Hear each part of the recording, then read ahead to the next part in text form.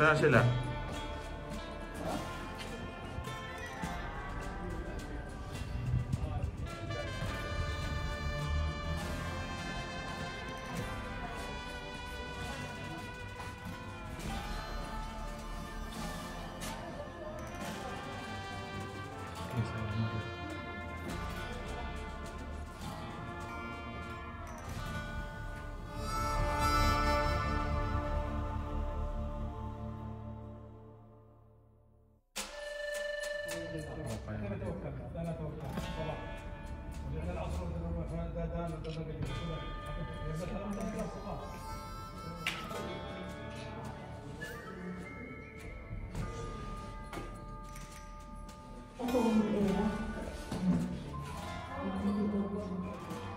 Nakulunay sila ng Turkish government. Oo. Di ba sa mas Turkish din? Oo.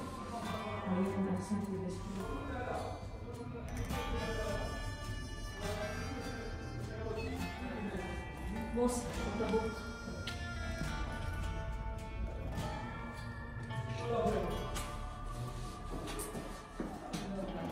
Ito, tignan mo. Ay! Rebuild na yan ito. Ito yung una. Ito na yung nirebuild nila. Na yan. 1907. Doon, galing din kami. Hi! Nandito pala kayo. Yeah. Ito yung kanila dati, oh. Ito yung kanila dati. Yung kanang tubig. Saan?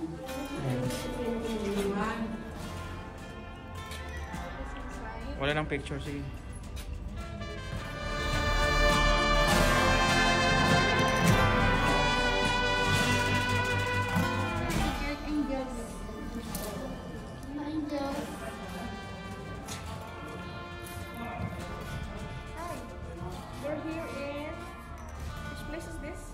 Tabuk. Old castle. Old castle, Tabuk. Old castle in Tabuk. And we have seen posters regarding the old spring, Muhammad Spring. Yes. And the old castle, mosque by the Prophet Muhammad.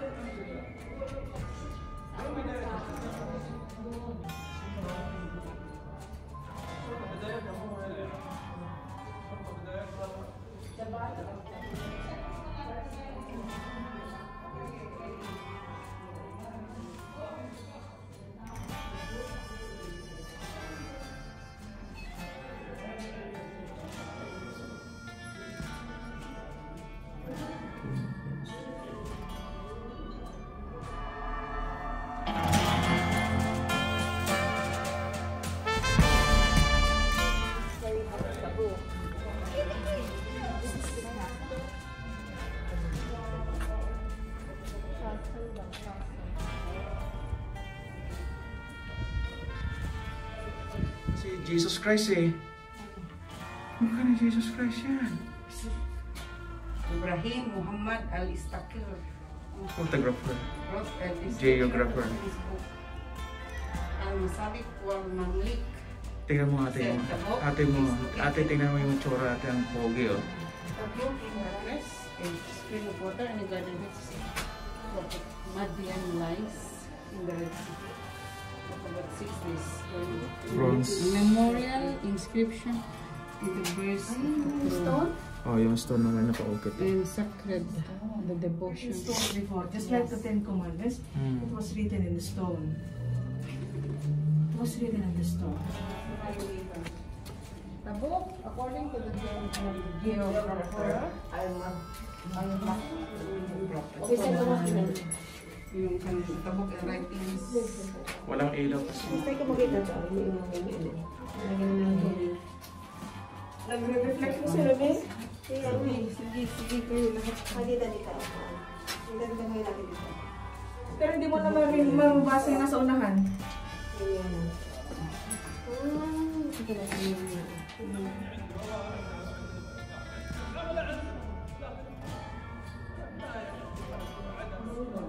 No, 66 AH.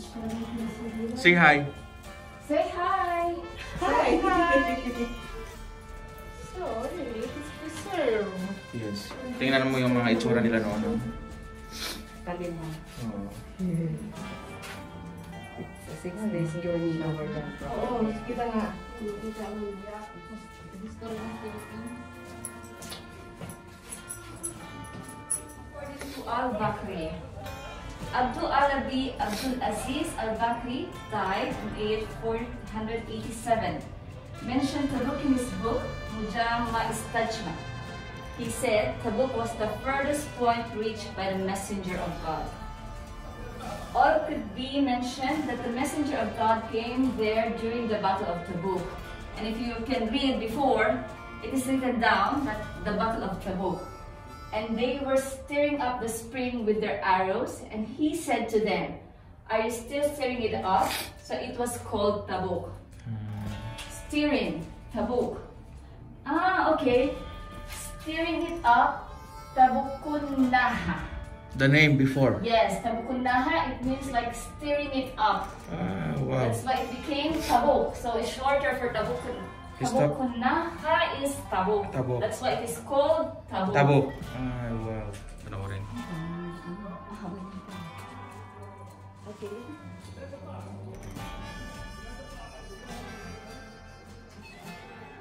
Bronze pa lang gamit nila noon eh. Kahit mga sing-sing bronze din. Ito yung sa ano, sa head.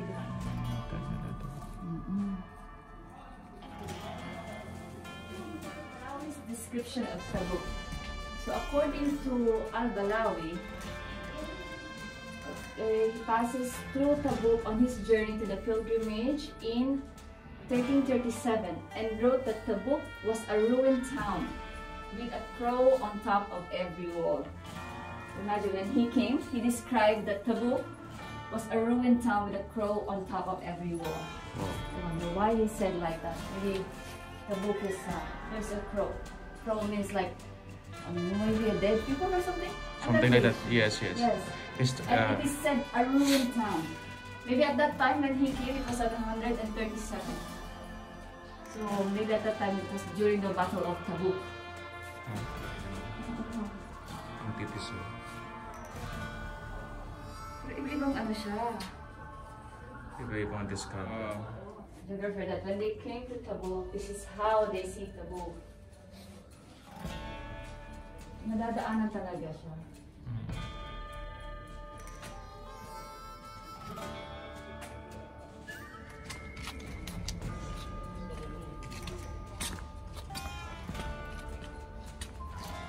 Mr. Saad, say hello.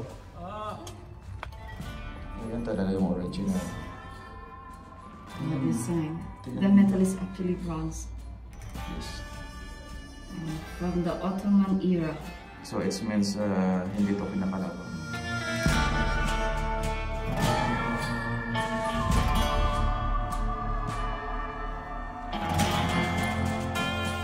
What can you say about this heritage? It's just a history of Tabuk. Isn't it? The history how Tabuk was Discovered? Okay. Yes, sure, Yes, sure. Tabuk 4 telescope to track Venus as it passed near the moon, and said his famous phrase, "Tricked by Venus in Tabuk." Oh. So these are the people who came and visited They're the Tabuk. one discovered. So unexplained what is the story of Tabuk. Ottoman era. Coffee, Turkish coffee pots, mga type used by Edison. Assorted Ottoman coins. Read it first. Okay. Yeah, I think this is 20 Turkish coffee pots. Also wear face mask and then they throw it. Siya pakibasa naman. Which one? Sa English translation yung mahaba. Okay, Al-Batanuni and Tabuk.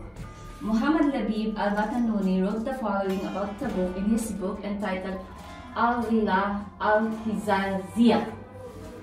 The railroad station in Tabuk is a small one and lies about 1,000 meters north of Quarantine and 300 meters away from the town.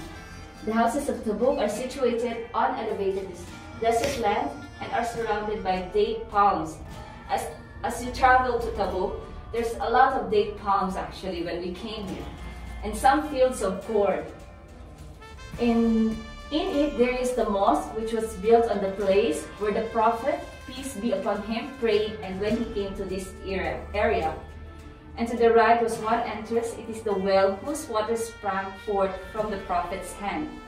The water is very sweet. Nazim Pasha, who was supervisor of the railway, installed a motor which helped to keep the water clean. Wow.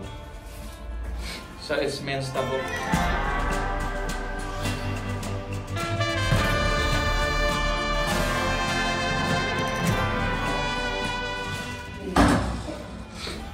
So Tabuk, after Hizaz, railway ceased to operate. As you come along to Tabuk, when you travel from Al-Ula coming to Tabuk, you will see signs of railway at that time. There's still some remains. So at that time, Tabuk, after the Hizaz railway ceased to operate, it was during World War I. But Tabuk did not benefit from the expansion it witnessed at the beginning of the 20th century for a very long time.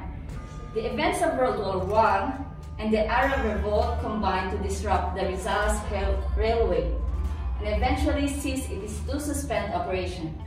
The town then entered a period of stagnation, which continued until the establishment of the modern Saudi state. When the region accepted the sovereignty of King Abdulaziz Al Saud, Tabuk entered into a new era. It's a cannon? Yes, that is a cannonball! So this is exactly how it looks like? Yes, it's true. Oh, we have different sizes of cannonballs. But unfortunately, there is no cannon here, so... Meron sila doon. Outside, maybe there's one outside. But at this time, you can only see cannonballs. It is from the Ottoman era, sorry.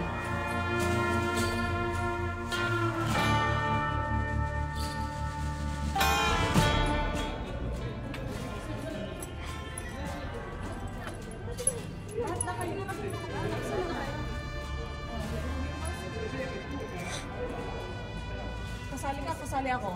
Ikaw, kasali. Kain na muna tayo.